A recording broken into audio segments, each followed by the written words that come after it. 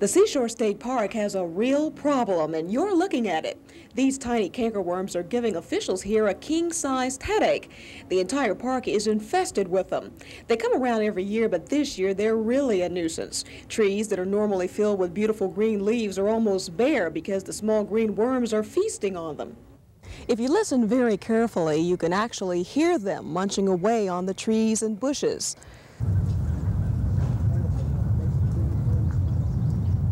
Rain doesn't necessarily kill them, but it deters them from spreading any worse than they are. Anything that in the environment that changes rapidly, such as weather conditions, can deter the insects, the populations from building up so rapidly. And it's just been such a mild year that we're going to have some problems eventually.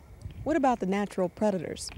Well, normally we would assume that birds and possibly some other insects would be feeding on the cankerworms, but it doesn't seem like they're enjoying the possibility of a feast this summer. The small worms have a massive network of webs throughout the trees here, allowing them to drop down and snack wherever they wish. There are so many that if you walk underneath the trees, you'll be covered with cankerworms when you walk out. Tremendous amount of damage here at Seashore State Park. We know that throughout Chesapeake, Norfolk, and Virginia Beach, there have been some localized areas, but in the Seashore State Park area, we have had the major infestation.